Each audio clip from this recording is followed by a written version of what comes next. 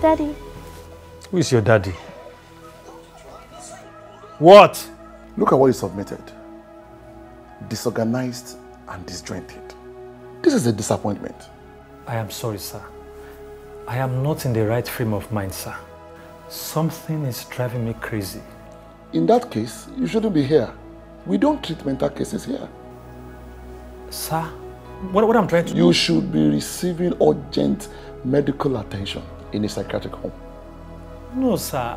I don't mean crazy as in mad. I mean I'm going out of my mind. You have just used another phrase to describe the same illness.